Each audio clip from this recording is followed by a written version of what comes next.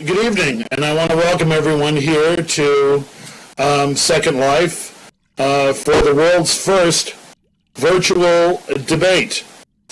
Actually, all of us are on different locations, and our electronically assembled avatars have gathered in this location to discuss some issues tonight. I want to thank St. John's University, and I want to thank the library system and the speech and debate program there for all their work. I specifically want to thank Dr. Stephen Yano, who's in the back, and he's going to be hovering there in the air as he videotapes this so that we can show other people that it actually happened. I think that the motivation behind this debate is not just to do something different and not just to play around with toys, to use them because we have them. I think the idea behind this is to be able to dissolve the difference that keeps people all over the world apart. People don't have the money to travel to Mongolia or Thailand or Chile or Poughkeepsie, New York to debate other people, but through the use of a virtual world, we can all gather and debate against each other, and we might have a debate that has people from many different locations. As with any first-time technical event, I expect there to be some kind of snags at some point. If you'll just be patient with us if this should happen, that would be good. I want to ask all the members of the audience to please keep their microphones turned off during the debate, and at the conclusion of the debate, we're going to be inviting questions and comments from people in the audience who have things to say. But during the debate, we could have problems with feedback or background noise, so if you could keep your microphones off, that would be good. So I don't guess I need to say turn your cell phones off like you would in a normal debate, because we don't have that problem. And so I just want to say that you are now about to watch history being made. Okay, maybe it's not big history and not it's earth-shattering history, but for the first time, we're going to have an academic debate in a virtual reality, and hopefully to demonstrate a process that can become very exciting, very large, and very inclusive. So thank you all for coming, and now on with the debate. I'd like to introduce the chair of tonight's debate. That's Peter from Slovenia, will be our chair, and he will call our speakers. Steve Yano in the back will be our timekeeper. We'll be debating in the American parliamentary debate format. Thank you.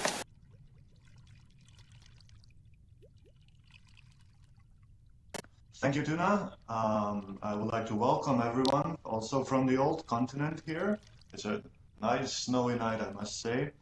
I'm very excited to be here and to see the debate, but it's not about me, it's all about the debaters, so let's hear who we have. On the government side, we have two debaters from the St. John's University, the Prime Minister Tim and the Member of Government Don.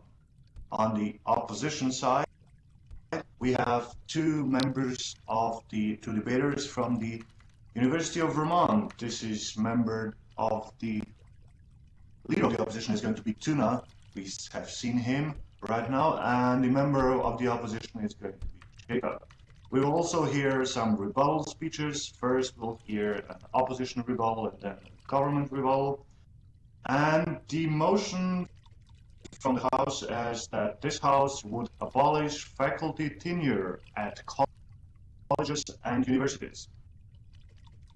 With no further ado, I would like to invite the first speaker, the Prime Minister, to deliver his speech. Team, the floor is yours.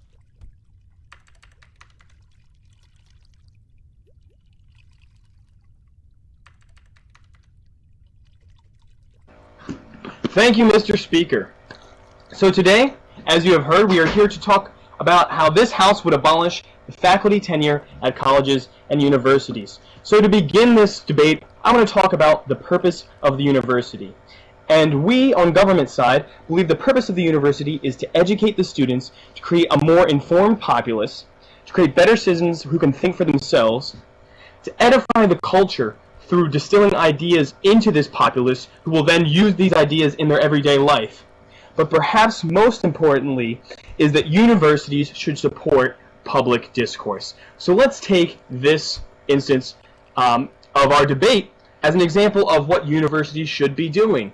But under the current system of tenure, this would be impossible for a professor to claim this debate as something worthy of academic publication, because publication only comes in certain kind of forms to be considered academic. So our main points here today are the fetishizing of self and how the university fetishizes itself in the tenure process, how there's a divorce of learning created by this tenure process between the research that it requires and the classroom experience, and my partner will speak to you about the cloak and dagger methods that tenure employs. So first, onto the fetishizing of self. The opposition will come up here and tell you that tenure protects academic freedom, and that it really encourages this public discourse, which is essential to the university. But let's take the example of Cornel West. Cornel West is an expert in a variety of fields, including race relations and history. On that point, and not this time. And he has many books published throughout the nation that are on this. Now, Larry Summers, who is the president of Harvard University, told Cornel West when he was tenure track that he did not have any academic publications. And so this, I think, proves the point that the university in the tenure process does not want to encourage public discourse, but wants to have some sort of academic exchange which is excluded from the public discourse. Academic publications mean elite, non-public, and and specialized publications. This is an all idea about keeping information to itself, and it destroys the purpose of the university. All of the work that is required for tenure is goal-oriented, but the goal is divorced from the actual research. The goal here is tenure, and so the research doesn't have as its goal its own end. So this creates a problem as the research then becomes non-effective. Is there a point? No. Yes. How can you expect teachers to be proficient at teaching courses if you didn't provide them enough time to develop the course over a tenureship? No, sir. We are not arguing against research, and we are not arguing against the development of courses. What we're arguing against is tenure, as it codifies what type of research the teacher should be allowed to do. Certainly teachers will do this on their own if they are allowed to. They want to improve their own courses. But under the current system, they don't have time to actually do the coursework, because they are, which brings me to my next point, the divorce of learning. So now we set up this dichotomy in the university between research and the classroom. Now, to fulfill the purposes of the university, which I have already outlined, the classroom is where this needs to take place. This is where the information and the research which the professors are doing are being given to the students, who will then go out into the public and use these ideas for practical, efficacious, important, world-changing purposes. This is where the ideas come to life. So some of the practices of tenure which break down this idea. Many professors, under the stress of tenure, which requires, tenure does vary from university to university, but often requires several books and several academic articles to be published under the 7-year tenure period, means that they don't have enough time to focus on the classroom per se.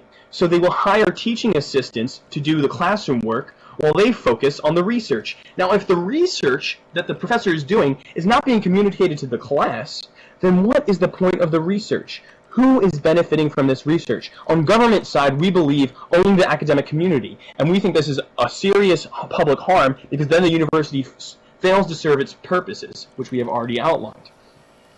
Now, tenure specifications are already... Sir. Yes, sir. So you're saying that research is a waste of time? Isn't that the point of a university, to provide opportunity for faculty? I understand your point, sir. I understand your point, sir. Okay, well, it's not that research is a waste of time.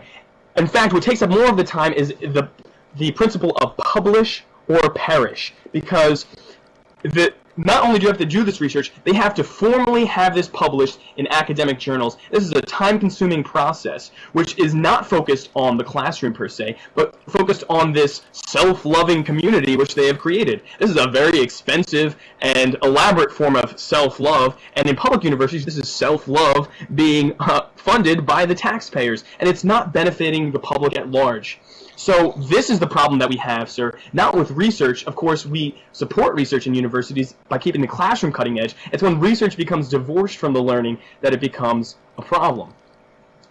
Often, it is no secret that the classroom becomes seen as a burden under the current tenure system, because by the constant demands of publishing their work, there is no time for the professor to have her classroom experience edified, and so the classroom is simply going into the class, teaching, and then leaving, and the research becomes divorced in this process.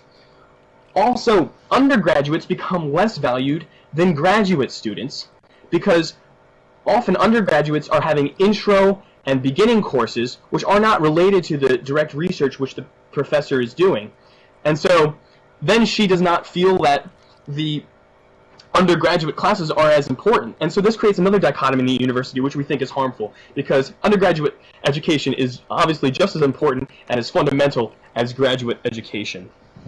So, to sum up, what we think are the problems with tenure. The following: it destroys the university and the purpose of the university by not encouraging public discourse.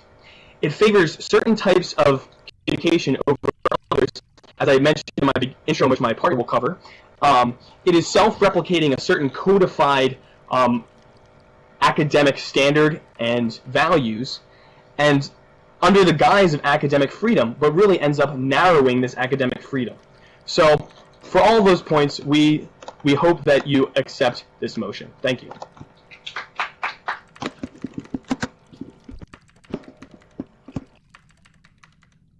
Thank you, team, for your speech, and we're turning to the opposition side. Tuna, it's your turn to deliver your speech.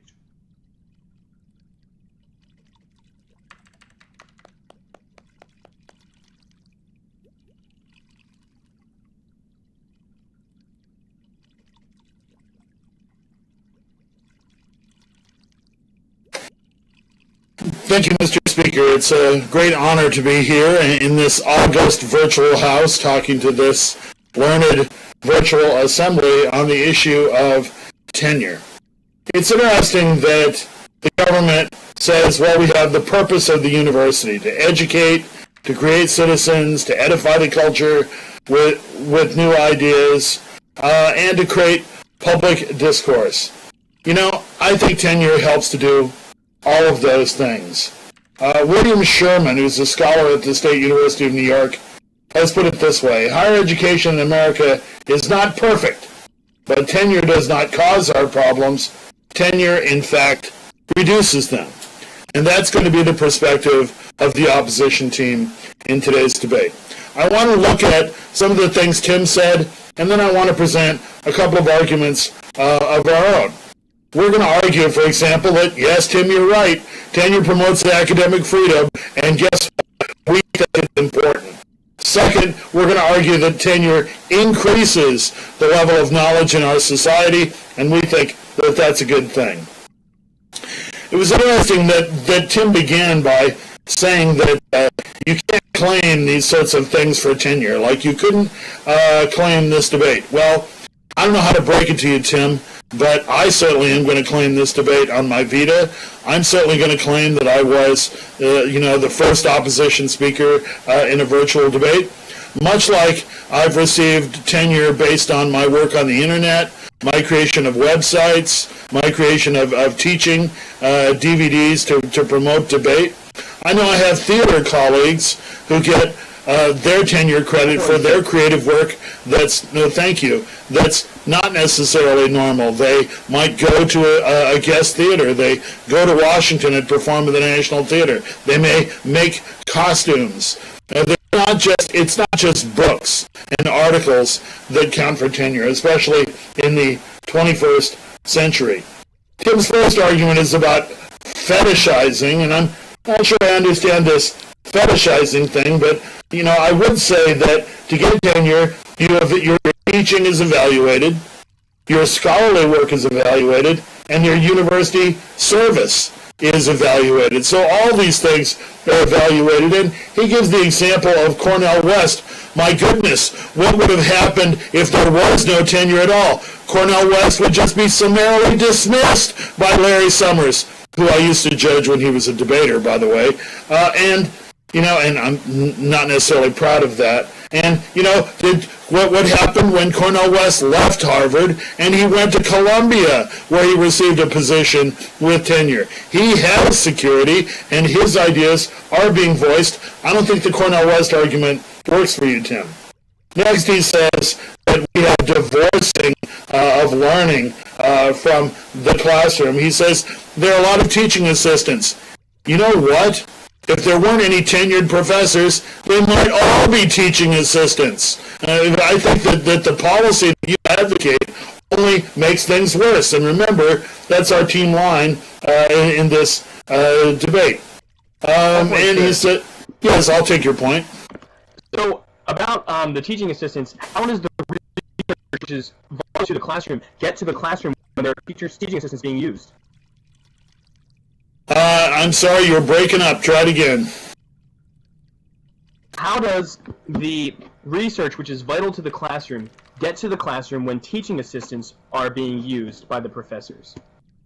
Because the professor still dictates the curriculum. The professor still requires the text. The professor still looks over what's being taught. The TAs don't make up the curriculum for the course. They just implement it. Very good. All right. Then, you know, I think Tim misunderstands, you know, this focus on undergraduate depends on different universities. There are many universities that do focus on undergraduates. There are large research universities who focus on something else. At the University of Vermont, we're very much focused on undergraduate education, so that's one reason why I like it here. I would now like to turn to our two major arguments, and that is we think that tenure promotes academic freedom. What is academic freedom? That means that I, as a faculty member, have the right to say what I think is right, what I think is important, and to pursue perhaps unpopular paths of research. And I don't have to worry about whether the dean might be a conservative or a fundamentalist Christian or a Zoroastrian, for that matter. I can go ahead and pursue what I think is right. Academic freedom is necessary for a university dedicated to the pursuit of knowledge in a democratic society. Academic tenure is the best defense of academic freedom that American universities have found so far. Let's take a state university. What if a conservative governor is elected? Should all state university faculty who are now liberal fear for their jobs? The reverse, when the liberals get elected, fire all the conservatives? The state's universities... No, thank you. The state's university could be turned into a political machine in which the pursuit of truth is subject to the dominant party's agenda. And I don't think we want that. I think there's a good analogy here, and that analogy is to civil service. In public administration, we have civil service jobs. They are not political appointees. They are guaranteed that they're going to keep their jobs. Now, you can lose your job for mis-mal or nonfeasance or not doing your job, but what it does, it protects our civil servants from the winds of political change. And I think that's good. And I think it's even more important. Point, sir. No, thank you. I think that's even more important when you're talking about universities. Our second argument is that tenure increases publication. Thank you for the coaching on moving my microphone a bit away. We think that the tenure increases knowledge. Teaching is important. Scholarly work is important. University service is important. But we think that without tenure, then what will the professors be doing? They'll be thinking of what they can do to impress and satisfy their bosses, just like they do in the corporate world. You know, we need to make the university different than the corporate world. We need to make it a place of intellectual freedom, where you can say whatever you want and publish whatever you want. You know, there was a 1993 study of the National Post-Secondary Faculty by the Department of Education, and they showed that tenured faculty members teach more students, engage in more scholarly work, and serve on more committees in university service than non-tenured colleagues. We need to create dynamic new knowledge for the 21st century and beyond. I think we need, Jacob and I believe we need academic freedom to do that. We need a university that's going to promote academic freedom, that's going to increase knowledge, because at the end of the day, that's going to make a difference. So Jacob and I are very proud to say that we oppose this motion.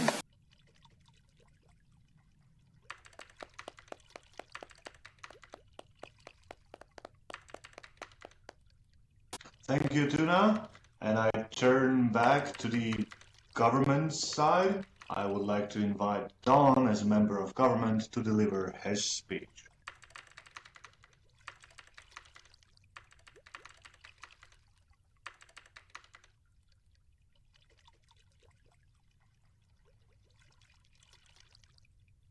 Thank you, Mr. Speaker, for the floor. It is now my pleasure to speak on behalf of the government.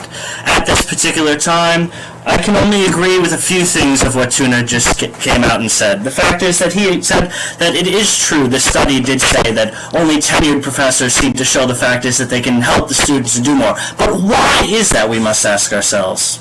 The fact is, ladies and gentlemen, is because we can sit here and go, and the professors that have tenure are not worried about their job because they're not sitting there being put through the rings, the circles, and the hoops of trying to get tenure. The fact is that they are sitting there no longer worried about trying to be put through this particular vague system that is tenure.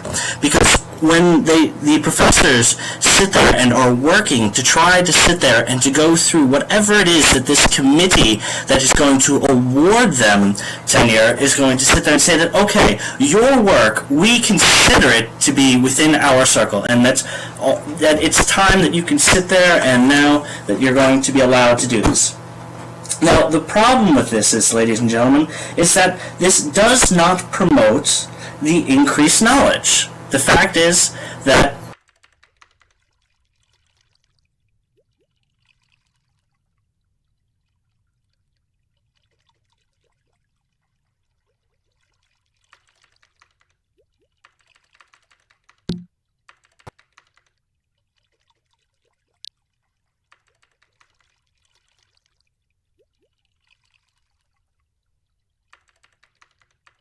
Don, I don't think your mic's on. okay, can you hear me now? Okay. Yeah.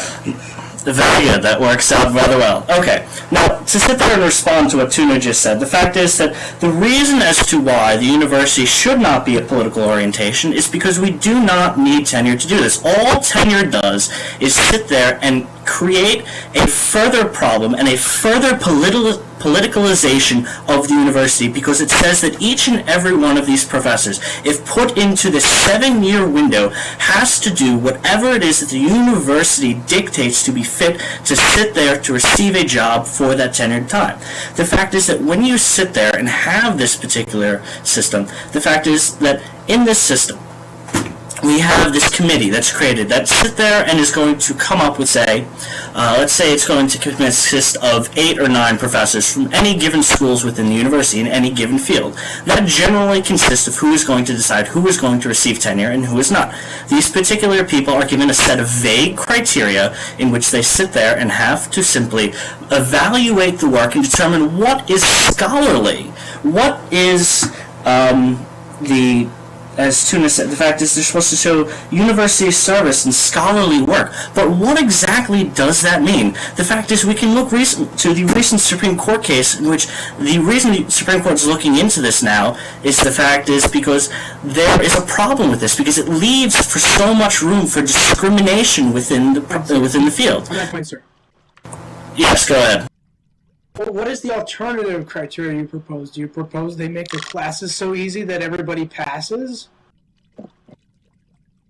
No, no. What we're proposing here is with the professors is that they're going to do exactly what the professor is supposed to teach these students, because when they're sitting there and they're working towards tenure in the 7-year period, all it is that they're focusing on is writing their papers, is writing their articles, doing their research, and not actually serving the student. The fact is that they see it as a burden. The fact is that they have to step away from their study and they have to step away and go teach these students.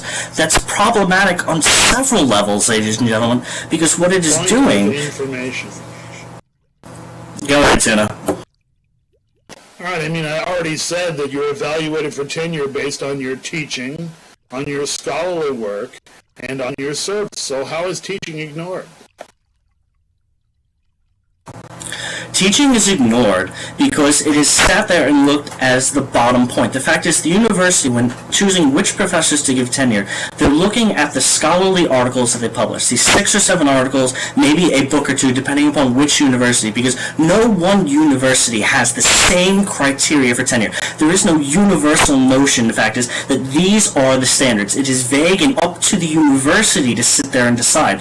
The fact is that they may put some 10%, 15, 20, or whatever it is on actual teaching, and the rest may be on the rest of the criteria. The fact is that this is problematic because we have this problem in which the students are not learning because these professors that are stuck in this period are not focusing on the students. They're not really trying to help these students. All they're trying to do is sit there and get their tenure so that they can secure their own job, and then they can sit back and do whatever it is that they want. Now, ladies and gentlemen, ask yourselves, which type of knowledge do we want to be instilling upon our people? Do we want to have this monkish knowledge that is the system of tenure, and the fact is that the individual is looking only for himself, he's only doing research for his knowledge, for his betterment, for his name, and so forth? Or do we want the professors to sit there and have the ability to go out and to teach these students? Do we want to sit there and have this Jesuit notion? The fact is that they're going to go out and to help these people, to help them learn,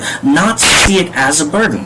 The fact is, with tenure, you are only concerned with the self. No, thank you. You are only there and concerned with your... No, thank you. You are only concerned with yourself. You are not concerned with the field of study in of itself. The fact is that you're focused on only that one goal, which, as Tim eloquently put it, is so divorced from the subject of learning. It is so divorced from the notion of research.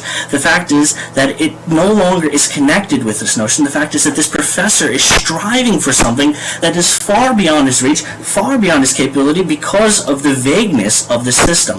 The fact is that the system does not create for academic freedom. What it does, it allows a professor to sit there for however long they want, from the day that they get tenure until they die, however 50 many years that may be. The fact is that they cannot lose their job, even though the fact is that they are doing absolutely nothing.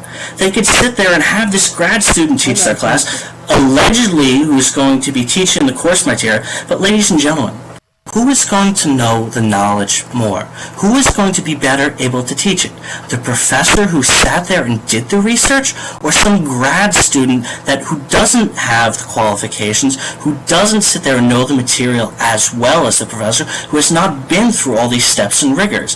The fact is that when you have a tenured professor, the fact is they see this as an elite system, an elite group that is sitting there within their faculty office deciding who gets to come in and who doesn't.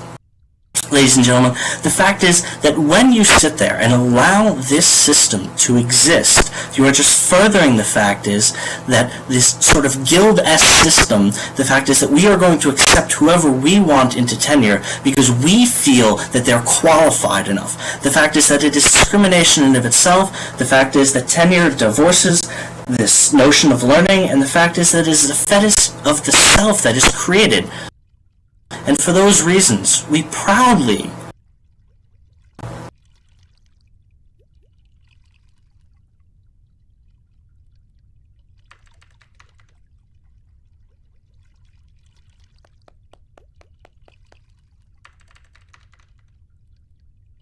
Thank you, Don, and we are now going to hear the last constructive speech, and it's going to be Jacob from the opposition side. The floor is yours.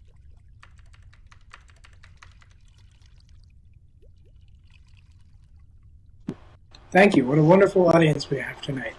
Well, I'd first like to start off by giving a little introduction to myself. I have the pleasure of being a student employee and being able to work with the professors at the University of Vermont, helping them develop online courses for the Center of Teaching and Learning here at the University of Vermont.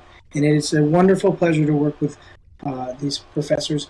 And it is a great example of how tenureship provides academic freedom and provides betterment for the students. Without tenureship, students cannot, faculty and teachers cannot work to develop the best courses. Once you start teaching a course, you must work to go through the ringing of it and work out the kinks. And some of the best courses taught here at the University of Vermont have been taught for over 30 years. And there's no way, without tenureship, that you can have that level of proficiency in a professor without tenureship. And if we leave this room today with the notion that tenureship is not helping our students, we are sacrificing that. We are sacrificing the development of really good courses for the University of Vermont and for all universities that instill tenureship. No, thank you. So, I'd like to take a few points that Don had and refute them. Don talked about how without tenure, faculty don't work. And this is just completely ironic. The notion that, if faculty's jobs are always up for review, that they will always be focusing on their classes. Like, how could anybody possibly focus on a class, focus on teaching, if they were constantly up for review? And that's what a system without tenureship would instill. It leads towards... sir. Yes, sir. Yes, I'll take your point. How are they focusing on their class? Can you say that one more time? I can't hear Research. Under penalty of losing their job. Well, I can't hear you, so I'll just be moving on. Try again with the mic later. One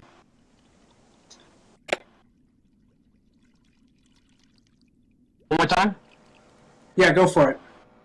How is it that they can focus on their work, their classroom, if their research, they have to focus on the research through the 7-year period under the penalty of losing their job? Well, once they have secured tenureship, they don't have the worry of losing their job. See? The whole point of tenureship is to minimize that point in a faculty's career, or a professor's career, when they're not focusing on their students and they're focusing on job security. Without tenureship, they would spend their entire time focusing on their job security and not on the students and not on their research and not on furthering academic knowledge, which is the entire purpose of a university. John also said that, that elite publications and elite this is bad in the university. Well, what is this real eliteness? Eliteness means that they're good professors. That's what it really is. It's just a slander on what we call good professors. And what he really means is that that elite professors are going to be good professors, and if we don't have this tenureship, this process of weeding out the people that are not the best professors and that are not the best researchers, we'll be just left with mediocre professors. On that point, sir. Yes, sir. Is it, even by you saying good professors, aren't you appealing to a standard which is against the standard of academic freedom? You're saying that the university has codified a standard of what is good and what is bad. Well, I understand your point, but you fail to see that you provide no form of evaluation except constant evaluation. And constant evaluation, as both sides agree here, when professors are under constant evaluation, they cannot focus on their teaching. So it's not the standards of evaluation. A university of itself can be trusted to decide what standards are required for a tenureship. But the tenureship, or for a non-tenureship. But the opportunity that tenureship provides, no thank you, is that it'll be freedom from that evaluation and that constant pressure, and allow them to really do what they were hired for, and to really provide knowledge to the academic community and the greater community beyond that. I'm going to be moving on to one of my new points, talking about how tenureship makes universities a unique place. It makes universities a place where unique people come to teach. Because under a system without tenureship, you'll have people who come there for the money, and people who come there who just want to make a buck. And tenureship provides incentive for people who really want to teach, for people who don't want to play the ladder game of corporate environments. We don't want a corporate school. We don't want a school where your TPS reports are evaluated every morning. No, we want a school where there is freedom and there is democratic thought, and that tenure reigns on. And that's the only way to have a good university. Without tenureship, you will have a paper-pushing, busy bee, waste of time, red tape, corporate university. And tenureship provides a break from that, and will attract people who really want to just come and teach, and really just want to further their knowledge and further the knowledge of all. That's why tenureship should be always preserved, and always preserved in the university environment. I'm going to also reiterate on some of the points my partner so graciously spoke of. My partner talked about how tenureship provides a safe haven for the university from political scrutiny. He talked about how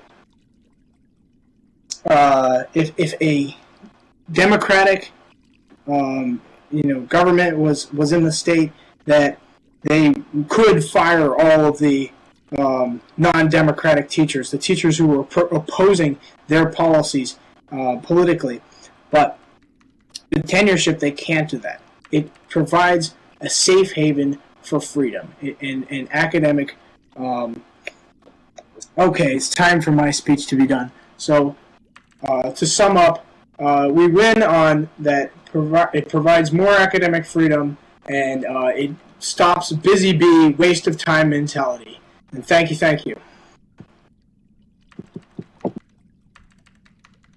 Thank you, Jacob, for your speech. And we're now going to the rebuttal speeches that where the points of information are not allowed. We're going to hear the first rebuttal speech from the opposition side.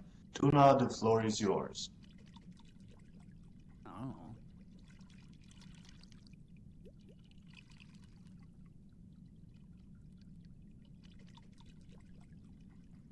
Thank you, Mr. Speaker. What a great event this has been, except for a few mic drop-offs. It seems to work. There are a couple of important things that I think the government has not come to grips with. Academic freedom is essential for a progressive university in a democracy. I don't want to have to worry because there's a Republican governor in Vermont that I'm going to be fired because I question the viability of capitalism. We need open thinking. We need free thinking, and at the university, most of all. And I don't think they've come to grips with that idea.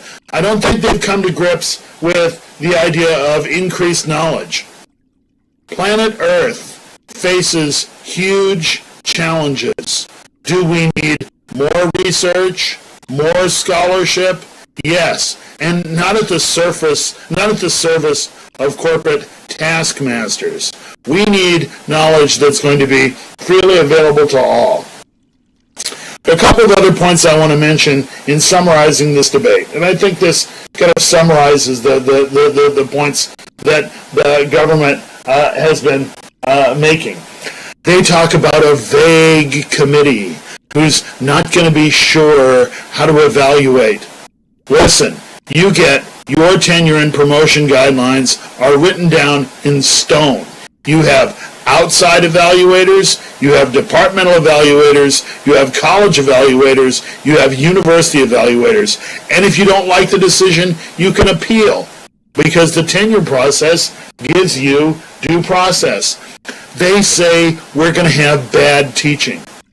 Yeah, when the whole university is consisting of the teaching assistants that they insult so roundly, when universities hire people on the cheap and not cultivate long-term scholars, teaching is going to get worse. And I want to repeat again that you get evaluated on your teaching. Finally, I want to talk about the future of the university. You know, if we don't have tenure, the vision of the university in the future is pretty scary. Every faculty member is always looking out for their next job, which they said hurt teaching. Open discourse and the free exchange of ideas will be severely blunted. Long-term research will end as faculty wait for the axe to fall and for their next job. More non-productive time will happen as faculty have to settle in to new situations and cannot cultivate a long-term relationship. And finally, students. If faculty are moving around all the time, finding them to get your letter of recommendation is going to be a real hassle.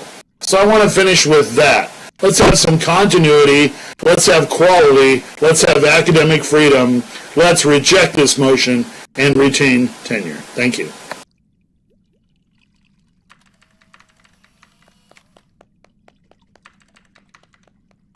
Thank you, Tuna, for your speech. And we are going to hear the live speech for this debate from Don, the government rebuttal speech. Don, the floor is yours.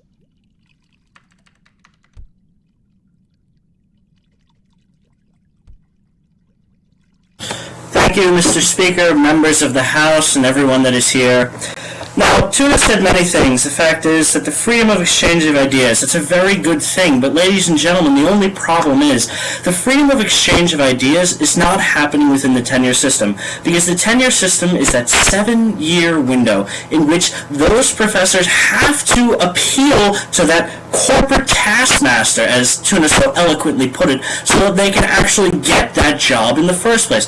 This free exchange of ideas does not happen because people are not rewarded for their work within other fields. They are only rewarded for the work that they do within their own field. They are not rewarded for communication to other scholars. They are not rewarded for this communication of their ideas to other fields and other places. The fact is that they do not have this free exchange of ideas in the tenure system.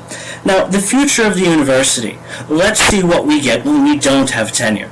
We no longer have these professors that have been stuck in the system for the last 50 years that do not teach any longer. The fact is that we have the influx of new ideas. We have the influx of the professors of this changing system that change with the ideas of society. The fact is that we get this influx of different ideas from different perspectives, not just whatever the university had previously dictated is acceptable for us to teach at this particular point. The fact is that we can have these professors come in here and try new ideas because they're no longer looking for their job. They're no longer looking to keep that job within that 7-year period. The fact is that once you eliminate this whole tenure system, you now have the ability for these professors to sit there, to go out, to co-author papers, to sit there and to talk to other professors in various other fields so they can sit there and combine ideas. They can have this exchange of information. It's no longer the elitist information that they keep to themselves, that they keep within the system and hoard it and keep it for themselves to sit there and to go out. Now, what we are offering you here on the side of government is for this freedom of exchange of ideas. The fact is that we no longer have this monk-esque system. The fact is that we are going to sit here and stay within our caves and hone this knowledge to the fact of only ourselves, and then eventually publicizing it in an article or paper that is written so elitist, the fact that only other scholars in our field can understand the knowledge and what is actually being said at that. The fact is that we are going to have this ability, that we're going to have fresh professors with new ideas, with new thoughts, with new questions to teach our students, to sit there and to enlighten our students. Tim opened up with the fact is the purpose of the university is to support public discourse. This is precisely what this does. The fact is that we create better citizens by giving them these ideas. In the tenure system, you are not doing that. You are keeping the ideas within the professor's hands, and it is staying there. It is not disseminating out into the people. The fact is that these people are not questioned. They're not going out and sitting there learning this, and it was only kept to the few elite individuals that want to sit there and to go on this. We do not have this exchange of ideas. The fact is that when you sit there and allow for this to happen, what you are doing is saying that we are going to put you through these hoops, through these loops for the 7 years. And the fact is that you must conform to whatever it is that we have written in stone that is so vague and written in stone. The fact is that you must do this, otherwise you lose your job at 7-year mark. The fact is that you don't have a job then. You have to go, like Cornel West did, from Harvard to Princeton and teach there now. The fact is that these professors then are stuck in a system in which they're rotating every 7 years because they are trying to teach this new information, to put these new ideas out in these new ways. And the fact is that they are not academics solely. The purpose of these professors is not simply to do academic research. The fact is that they are to share ideas. They are to put these into the minds of the children, our future leaders, our future whatever it is that they're going to be out and doing. The fact is that we need these professors to sit there and to go out and to disseminate these ideas, not to hoard it to themselves, because that's precisely what you're getting when you keep the tenure system. It is for all of these reasons that we outside government proudly oppose the abolition of the system. Thank you. Thank you, Don, and thank you to all of the debaters for this great debate. It's now time for the audience to speak. We would like to invite everyone from the audience. If you would like to share your thoughts on the topic, or if you would like to tell us who do you agree with or who you don't agree with, you're welcome to walk or fly on this up to the stage and give us your short speech.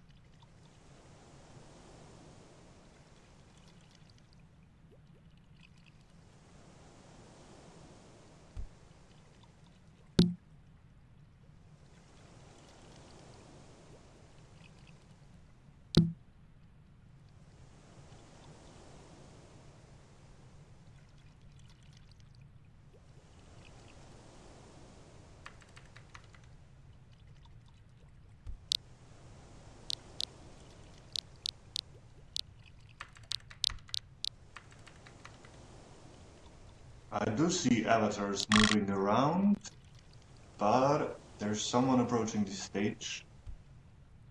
Let's wait for that.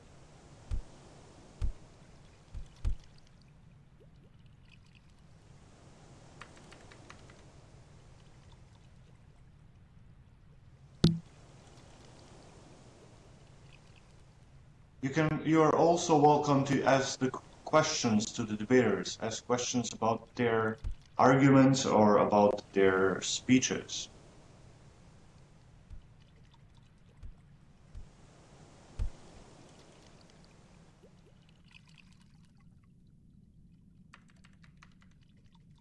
We actually have a text question here, and I believe it's easier if I just read it out.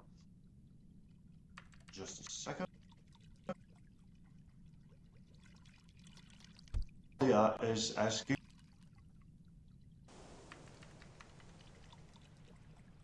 I'm wondering what government wants the college system to look like. No accountability or checks? We are waiting for an answer from the government.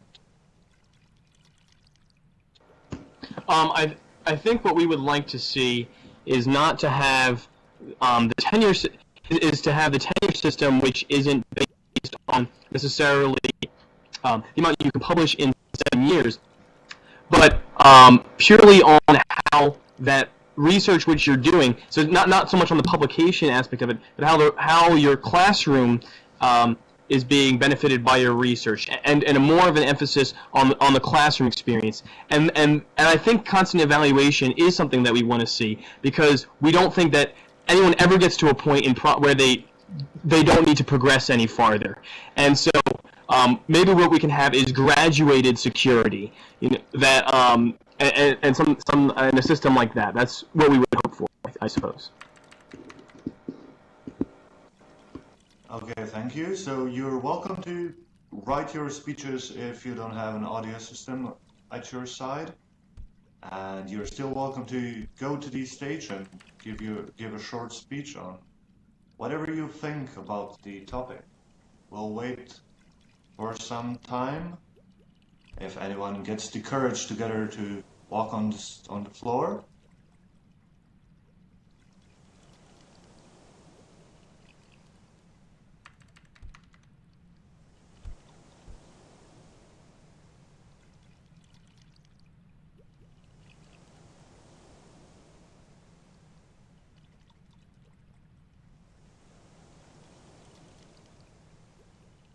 Okay, I'm going to read out loud another question that we are getting from Carlsten, and the question goes to the government side. It goes, what would be the protection against the turnover or turning out of professors from political environment or pressure without tenure? John, do you want to take this one, or you want me to? Go for it, Tim. Okay, Well, you haven't answered it so far, so why start now? Thank you, Tuna. Well, one thing is we actually do see politicization under the current system. There was an incident at the University of Chicago where, and several incidents where people who have been disliked for their politics, reasons under tenure have been then sought out to fire them, not for those political reasons, but so that they found reasons, for example, like plagiarism. They've looked at their footnotes and said your footnotes don't correspond to your work, things which, are equivalent of a witch hunt. But to protect against politicization, what we would like to see is that the professors are judged, the purposes for firing would only be based on performance in the classroom. Now, we understand, yes, that this is also not very well, but at least it's open, and you'll have more than one representative coming in to judge your classroom. Where under the current system, the tenure process and the final tenure evaluation is private and secret, and that's the Supreme Court case which Don was talking about, that no one can view or see the records of what happens in these evaluations, and we want to change that. Thank you. So we had two great questions from the audience, and we are still waiting for other questions or your ideas, thoughts on the topic.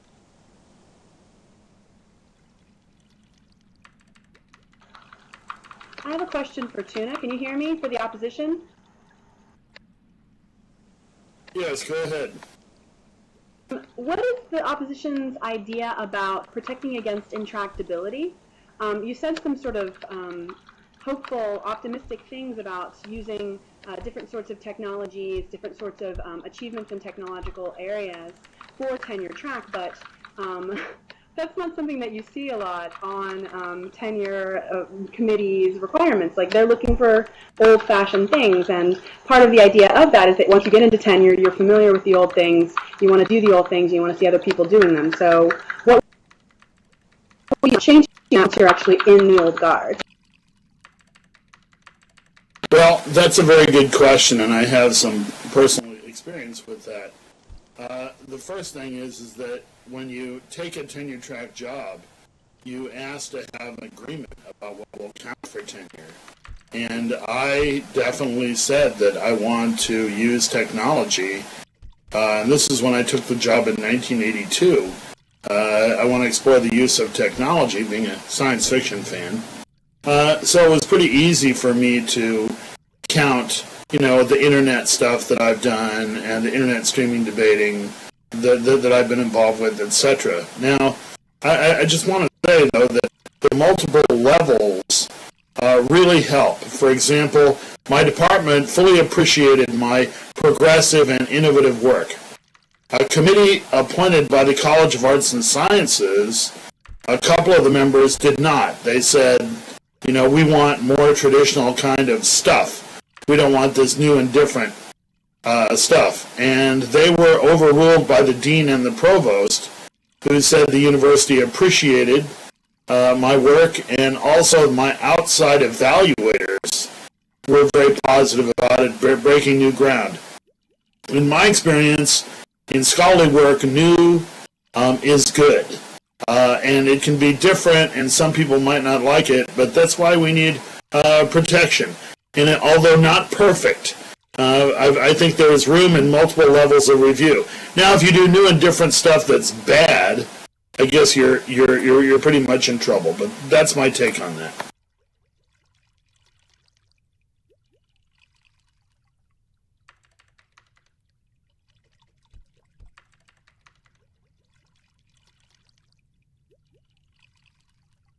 I think Yano expects to get credit for this debate, yeah.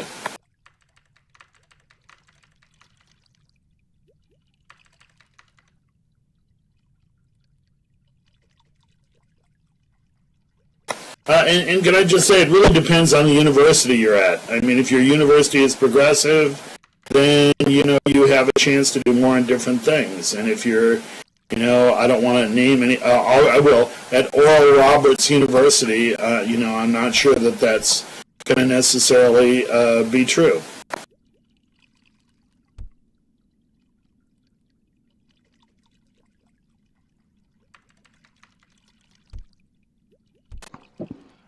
Well, I think that tenureship provides an opportunity for the university to choose any criteria that they want to for their professors.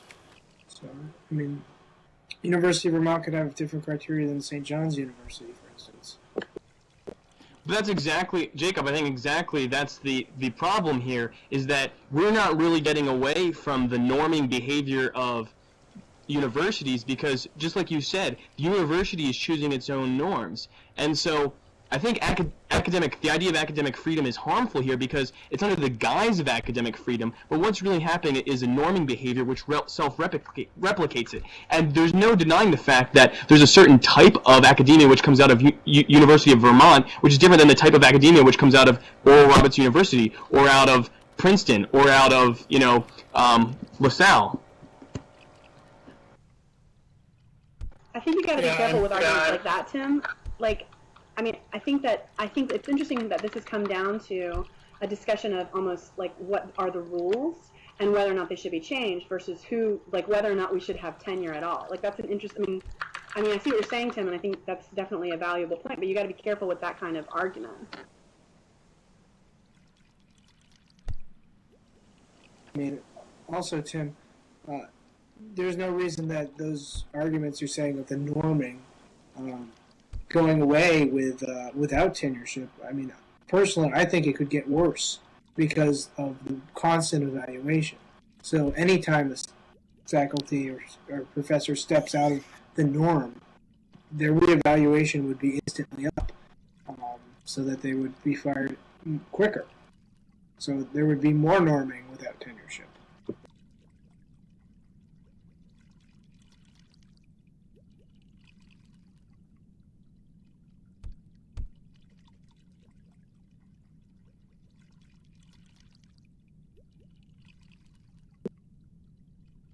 I also just want to say thanks, everybody. This was a really fun debate. It was fun to be a part of it. Thank you very much for participating and doing this.